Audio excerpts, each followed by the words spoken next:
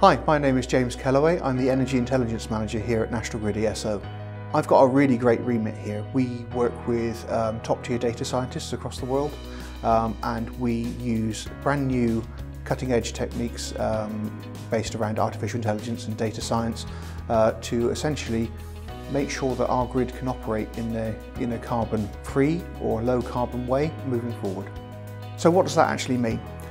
We are facing probably one of the biggest challenges that human beings have ever faced in terms of climate change. We are the first generation to fully understand the impact that we've had on our climate, and we're probably the last that can do something about it. The team I lead here at the National Grid ESO are a lab that specialises with data science in enabling tools and artificial intelligence to go into this environment here behind us to effectively enable us to operate the grid with a zero carbon capability by 2025. I began my career very differently than many of the engineers that work here. One of the things that we really value here is diversity. So myself, I actually programmed my first computer when I was 6 years old. When I was a student, I did a couple of degrees in classical music. I learned to conduct a symphony orchestra. I then had 20 years in the software industry because it was fun. And now I get a really cool job here, which is Energy Intelligence Manager at the ESO, leading a really diverse and really great group of data scientists. Having this broad set of skills is really useful when you're working with some really great people.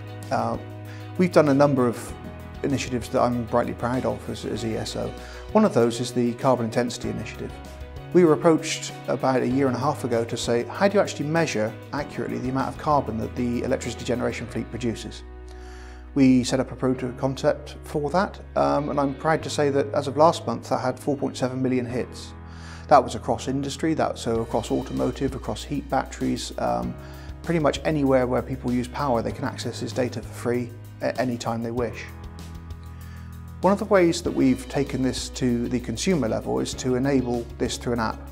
So we have an app which is available through the App Store and also through the Android Play Store, and this tells anyone who wants to know it effectively when's the cleanest time to use power. My proudest moment at the ESO to date was when we launched Carbon Intensity from the House of Lords, where we were able to stand up alongside other partners within industry and outside of industry to say, hey, we want to do something good here for society and this is it, we can help you.